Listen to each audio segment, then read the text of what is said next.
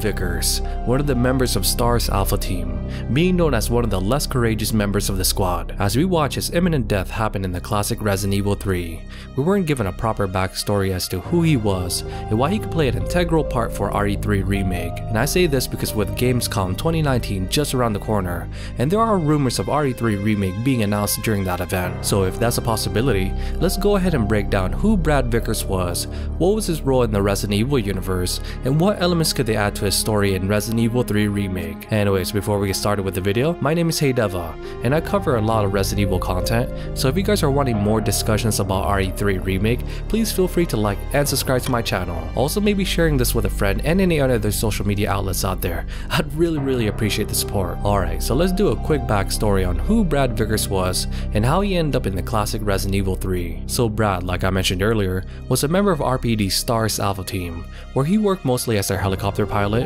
and chemical preventative specialist. So in Resident Evil 1, he and his colleagues that included Chris Redfield, Jill Valentine, Barry Byrne, and Albert Wesker were tasked to locate the STAR's Bravo team after losing communications with them during their investigation in the Arklay Mountains. But this would turn into a nightmare for the whole squad, because once landing in the Arklay Mountains, they were immediately attacked by some of the infected Cerberuses, taking out Joseph in the process.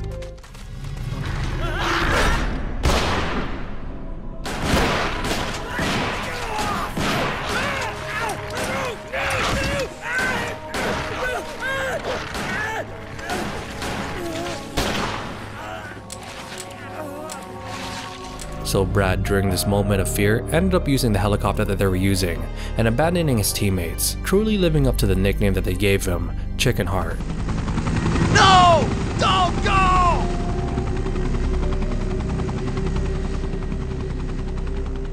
So once in the air, Brad was able to recollect himself and found enough courage to turn back and attempt to locate his teammates that he abandoned, which coincides with the ending portion of Resident Evil 1, where he's the one who dropped off the rocket launcher that would help defeat the T-00 tyrant.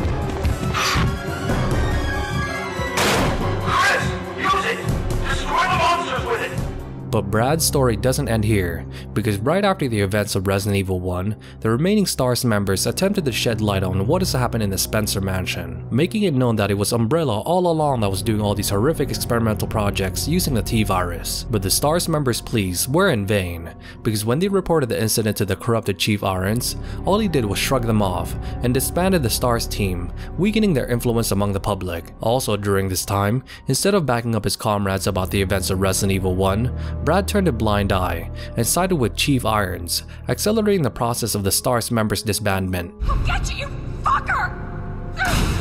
So right now, we have a rough idea of Brad's ideals and his stance on taking on adversity, which is reflected perfectly with some of the stuff that I'm about to tell you. Because before the events of Resident Evil 3, Raccoon City was slowly starting to be infested with zombies due to the T-virus outbreak. And also, it was during this time that we can find a file that stated Brad's true feelings in regards to his situation and his stance as a STAR's member. Because shown here, he says that there's a monster constantly hunting him down, hunting down the remaining STAR's members. Also, he mentions that he wishes he could have left the STAR's team much earlier if he knew what kind of fate he would end up in, which is perfectly depicted here in one of the most iconic moments in Resident Evil history.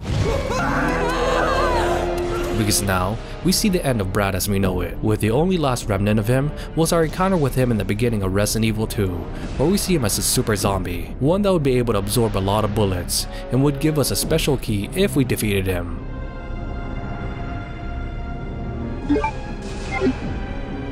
Anyways, now this brings up our prediction on what Brad could be like in RE3 Remake, because what I would love for them to do is to have a separate campaign for Brad, giving us more of a backstory to his personality and his adventures during the Raccoon City incident. Also, it would be amazing to see how he encountered Nemesis for the first time, and how he's been on the run since meeting the Tyrant, because this would add more to his depth in Resident Evil 3 Remake, possibly making us sympathize more with his character. Also, I don't think it would be too much to add him in the game as a playable character as well, because in Resident Evil 2 Remake, we were actually shown a poster of him recruiting people for the RPD. But the only question I had when playing RE2 Remake was why wasn't Brad shown to be a zombie during the game? Because he was completely absent, not even showing up as a super zombie like in the classic RE2, which makes me speculate that they could retcon some story points for RE3 Remake and change up certain situations in the game that could make Brad a much more involved character. Anyways, what do you guys think about Brad? Do you think he should have his own campaign in RE3 Remake, or should he keep the same screen time like you did from the classic RE3? Please let me know in the comment section down below.